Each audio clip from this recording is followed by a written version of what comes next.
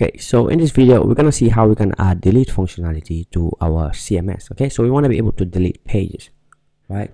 So first thing we need to do is let's go to our list of pages page. So in this page here wherein we are listing all the pages, let's add a delete link to each page. Okay, so we're gonna duplicate the edit link.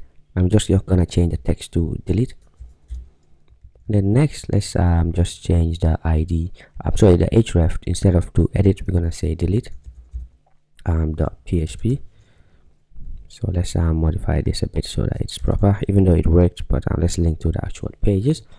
So now we're just passing in the ID to the delete.php page, and instead of button primary, it's going to be button danger. Okay, so now let's go ahead and create that page, the delete.php page. So let's do that, delete.php. And in there, let's just do requires, just like we did on edit pages here. So we're going to require the config and the functions.php file. Since we are not going to show anything on the delete page, we do not need to require the header and footer. Just open our normal PHP tag, and then let's get the ID $_get. Since we're passing in the ID using the get parameter in the link on the pages list. So let's say if delete post, and then we pass in the ID here. That is, if the post was deleted, let's relocate back to the list of pages.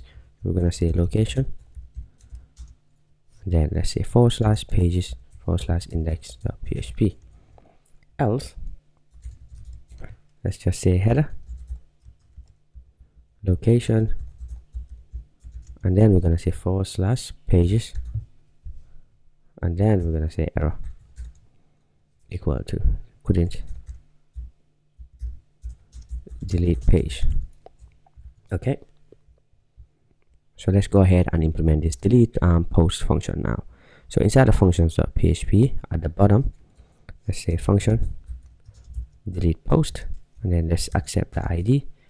Next, we're just gonna get PDO equals to db get connection.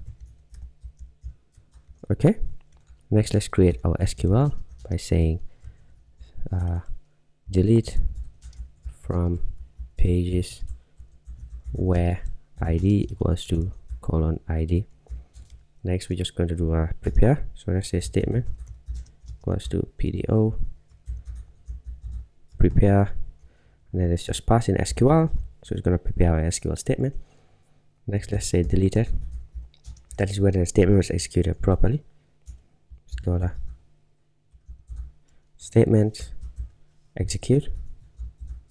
Then we pass it an array of parameters. Okay, so let's do :ID, and the value will be ID.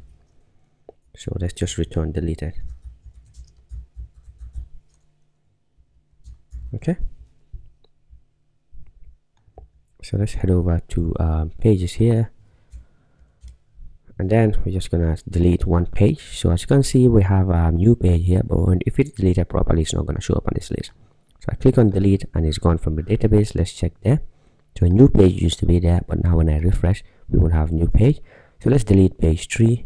As you can see, page 3 was there in the database, but now when I refresh, it won't be there anymore. Okay, so that's it for this video, wherein we added some delete functionality for our simple CMS system.